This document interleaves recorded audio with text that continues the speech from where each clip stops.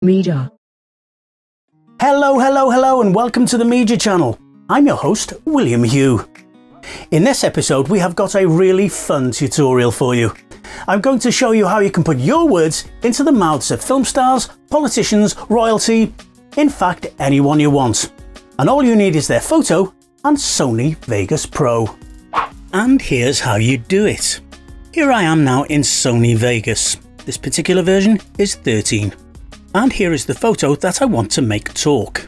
Now we're going to need about 3 video tracks to do this, so if you haven't got enough, click on Insert, Video Track, and get yourself some more. So when we've got enough video tracks, the first thing we need to do is right click and copy the clip.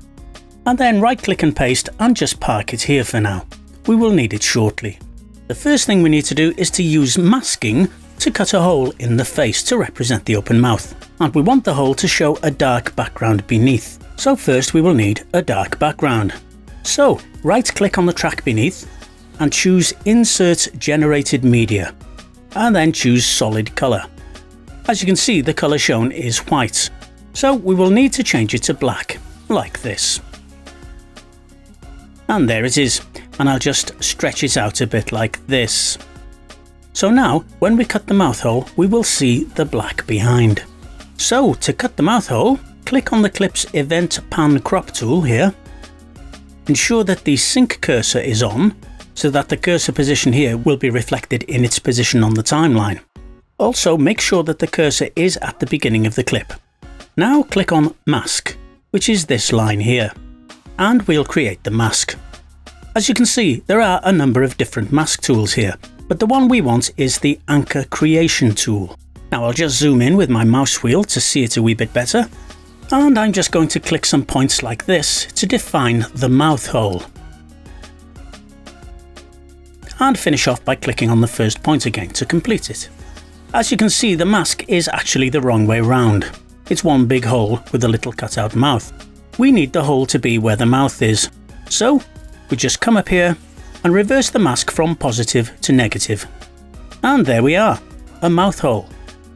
Now we need to put a false mouth over the hole we've made so that we can move it up and down to simulate speech.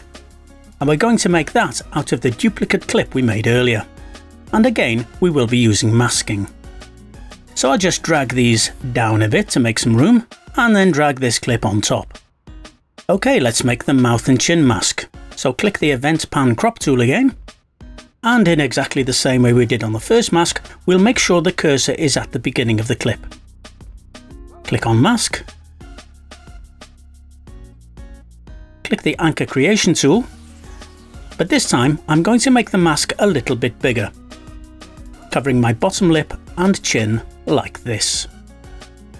And although you can't see it yet, this bit is now a cutout overlaid on the picture here and hiding the mouth hole. And we will be able to move it up and down to open and close the mouth.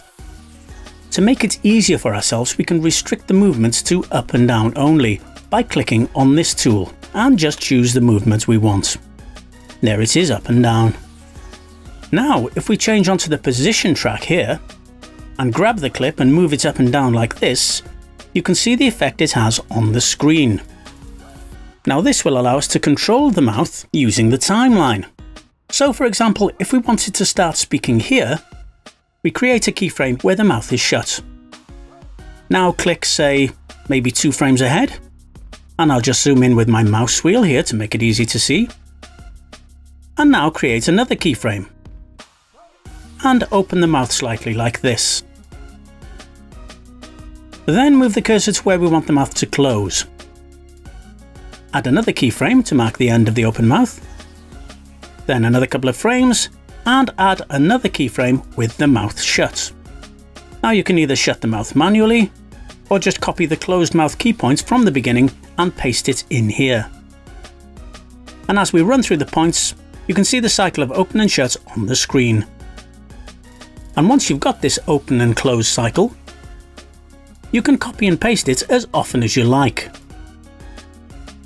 And the final task is to introduce your soundtrack and then move your mouth opening and closing key points to match the speech. Altering the distance between the open points and the closed points will of course determine how long the mouth stays open. Unfortunately, there's no quick way to do this. You just have to plug at it until it's done. But when it's finished, you can render to video, and this is what you get. And in this episode, I'm going to show you how to make pictures talk. A bit like this. So there you go, making pictures talk. Hope it was useful to you. Well, that's all for this episode. Don't forget to comment, like and share, and I'll see you here next time on the Media Channel.